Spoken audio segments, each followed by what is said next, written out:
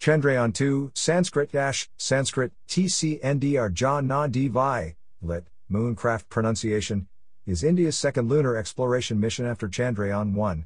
Developed by the Indian Space Research Organisation, ISRO, the mission was launched from the second launch pad at Satish Dhawan Space Center on July 22, 2019 at 2:43 p.m. IST 9:13 UTC, to the Moon by a Geosynchronous Satellite Launch Vehicle Mark III, GSLV Mk3. It consists of a lunar orbiter, a lander, and a lunar rover named Pragyan, all of which were developed in India. The main scientific objective is to map the location and abundance of lunar water. The lander and the rover will land on the near side of the Moon, in the South Polar region at a latitude of about 70 degrees south on September 7, 2019. The wheeled Pragyan rover will move on the lunar surface and will perform on-site chemical analysis for 14 days, 1 lunar day.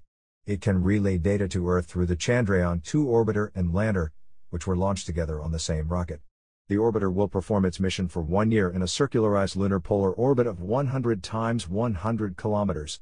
Launch of Chandrayaan-2 was originally scheduled for July 15, 2019 but was called off due to a technical snag noticed while filling the cryogenic engine of the rocket with helium about 1 hour before launch. It was launched on July 22, 2019 from the Satish Dhawan Space Center at Sriharikota in Nellore district of Andhra Pradesh. A successful landing would make India the fourth country to achieve a soft landing on the Moon, after the space agencies of the USSR, the USA, and China. If successful, Chandrayaan-2 will be the southernmost lunar landing, aiming to land at 67 degrees south or 70 degrees south latitude.